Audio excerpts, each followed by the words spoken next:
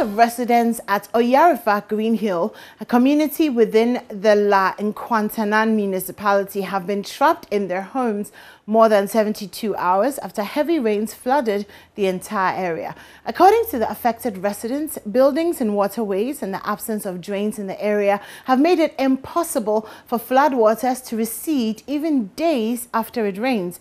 They want authorities to order the demolition of the structures in the waterways to make room for drains. Manuel Kranting reports. It's been 3 days and no one has gone out. 3 years. Some residents at Oyarifa Green Hills within the La Nkwantanan Municipal Assembly expressing their frustration as floodwaters trap them in their homes. It's been at least 72 hours after a 3-hour downpour submerged all the houses in the area. But uncharacteristic of many flooding incidents recorded in other parts of the country, the artificial pond created still stands at knee level because the water will just not recede, owing to the unavailability of gutters here. All the houses here have been flooded. People have to walk through the water. We almost had a casualty last night. And then 3 days casualties.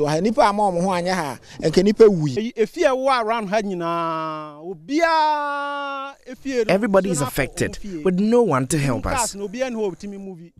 But I didn't say we bet me a situation like this, they bet me are resolving.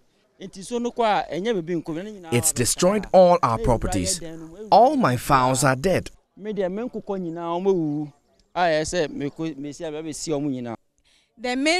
is supposed to be a main road and also giving a passageway by for the rain gutter so that they can get some space for the rain to pass by.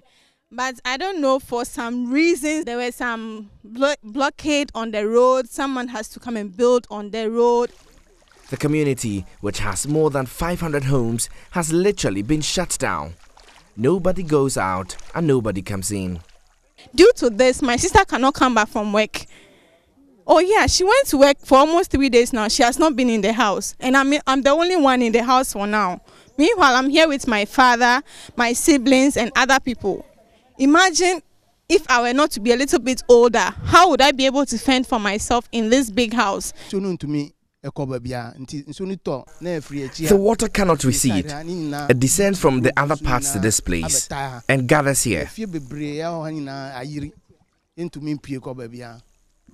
While the residents continue to count their losses from the invasion of their homes by the flood, they want authorities to order the demolition of all buildings sited on the waterways. First, I didn't start NADMO. We went to NADMO and they said we should go to the assembly, but no result still. But want to me and yeah, how you know, say, yeah, they told Nana Danko Kufuado and him. Or no, any dinosaur, or be any higher, any dinosaur, so betting me up. We want the president and the regional minister to help clear all the houses on the road so we can construct the gutters.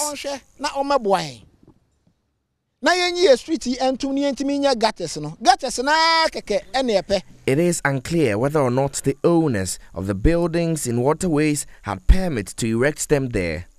But for the residents, they dread another downpour, which could potentially cost them more than just their properties, their very lives.